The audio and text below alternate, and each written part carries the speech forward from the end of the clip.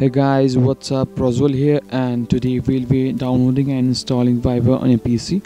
So let's get started. First of all, open up your browser and go to viber.com and download the Viber application for your Windows at first.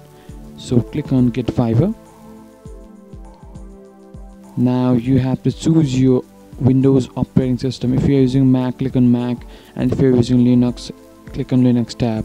I'm using Windows, so I do not have to click on any of these. Click on Get Viber, and it will download or install a Viber installer for your PC. So let it download and click on the installer and download Viber at first. So after installing Viber in a PC, just click on the Viber icon on desktop, and it will connect to the Viber. It will ask you, do you have Viber on your mobile phone? So this is really necessary. You have to have Viber installed and running on any of your mobile phones to activate your Viber for your PC. If you do not have an Android phone on any phone that supports Viber, we have another method to that. We'll get into that later.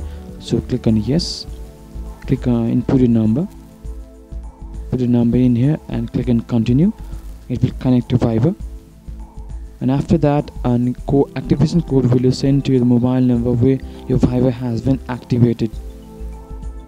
After that, just put in your code and just click into Viber. It'll connect to Viber and it will open up a Viber easily. This is not a code that I am using, so this is giving me an error, but it should work fine for you. And after that, you should be able to use Viber on a PC. If you have any problems, any queries, just drop down in the comments.